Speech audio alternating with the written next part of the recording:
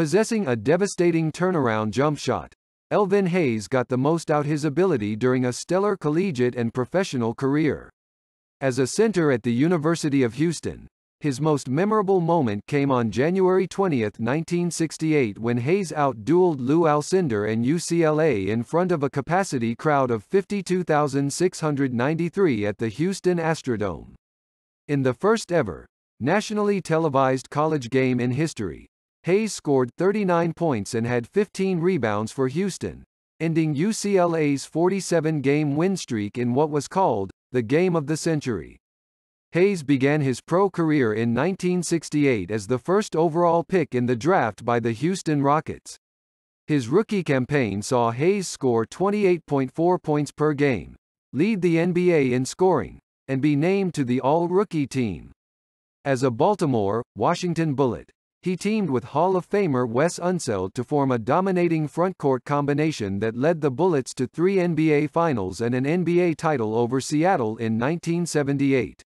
As a 3-time All-America, Hayes led Houston to an 81-12 record and 2 Final Four appearances. Hayes was an Iron Man who missed only 9 games during his 16-year NBA career. Elvin led the NBA in rebounding in 1969-70 with 16.9 rebounds per game and again in 1973-74 with 18.1 r.p.g.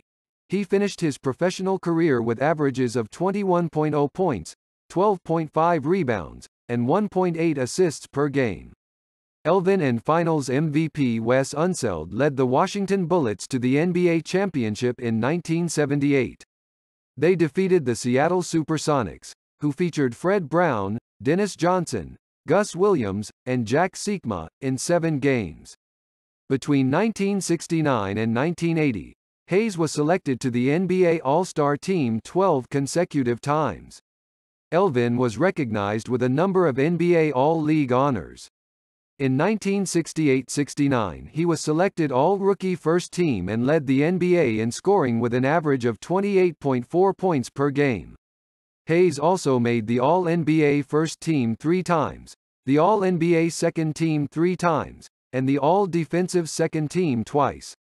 Hayes was named one of the 50 greatest players in NBA history in 1996, joining fellow University of Houston players Clyde Drexler and Hakeem Olajuwon.